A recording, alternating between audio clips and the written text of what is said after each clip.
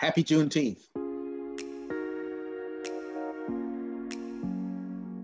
Hi, everyone. I'm Christian Coates, CEO of the First Amendment Museum. Today, I'm joined by Joe McGill, the founder of the Slave Dwelling Project, who's on a mission to sleep in every former slave dwelling in the United States. A descendant of enslaved people, Joe sleeps in these buildings to draw attention to the often neglected structures that are vitally important to American history. Joe is also a historical consultant for Magnolia Plantation in Charleston, South Carolina. Joe, thanks so much for being with us today. Nice to be with you in this capacity. Joe, today is Juneteenth. And for folks who don't know what Juneteenth is all about, can you help us understand the meaning and the importance of the day? Yes, Juneteenth is freedom. Put it simply, freedom from enslavement. One thing about the Emancipation Proclamation and the ending of that Civil War was that if there were not any Union forces in place to enforce all that, freedom meant very little. It took a while after the end of the war for Granger and his Union forces to get out to Galveston, Texas. That date that he got there to enforce all that freedom for those formerly enslaved people, that date was June 19th of 1865. And that's a date that has been celebrated and is being celebrated more as the Day of Freedom.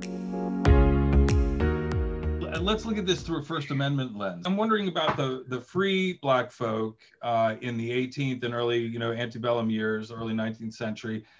Did the First Amendment apply to them? So those rights that were afforded by the First Amendment, they were being sidetracked. And as it applied to those free Blacks of that time, if they got too far away from where it could be proven that they were free, then they would stand a chance of being sold into slavery, even if they were born free. So that was always a threat to, not only runaways, but the free Blacks of that period too. It came with restrictions. And the 14th Amendment comes in 1868, and that promises due process to everybody. So at least by then, all Black folk, African Americans in America must have had access to First Amendment rights by then, right? The First Amendment, all those amendments up to that point, there was hope that all those things could be applied to these recently freed people.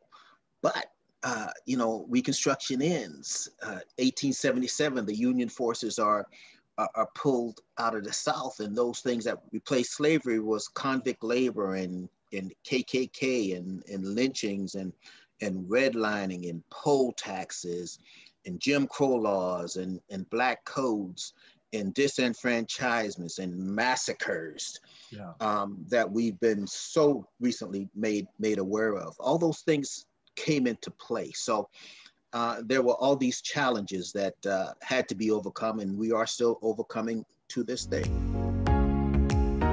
So when then would you say that African Americans received the full protection of their First Amendment rights? I think it's ongoing. That's an aspect of seeking this more perfect union and ensuring that those rights are afforded to African Americans, because we're still living with the residuals of that institution of slavery. The trying times that we are in right now, trying to obtain, equal rights, it's nothing new. And, Black Lives Matter is kind of a result of the necessity to continue that struggle. In this document, this Constitution that we created, it had its flaws because it had to be amended many times. And, the focus of this is one of those amendments. Is it okay for white folks to celebrate Juneteenth? I think it's certainly appropriate for white folks to celebrate Juneteenth. A lot of white folks who are attracted to the Slave Dwelling Project are descendants of slave owners. And this is their way to try to reconcile, if you will, or show that they care. Part of the problem that we face as a nation is that too many of us want to stay in a comfortable place. Those parts of history that we don't want to hear, we tend to want to block that stuff out. When I work at Magnolia Plantation and people come there and they make choices as to which tours to go on, well, the tour of the slave cabins is chosen the least. That speaks to us as a nation, speaks to the history that we would much rather want to indulge in. So I think that, with that, I think white folks should be a part of this celebration, this commemoration. I can't agree with you more. I can't imagine how people wouldn't want to celebrate the freedom of 4 million people, who were all Americans. So thanks so much for being with us today, Joe. Everyone out there, please check out the Slave Dwelling Project at www.slavedwellingproject.org, and have a great Juneteenth. Tune in again. There'll be more one-on-ones in our future. Happy Juneteenth.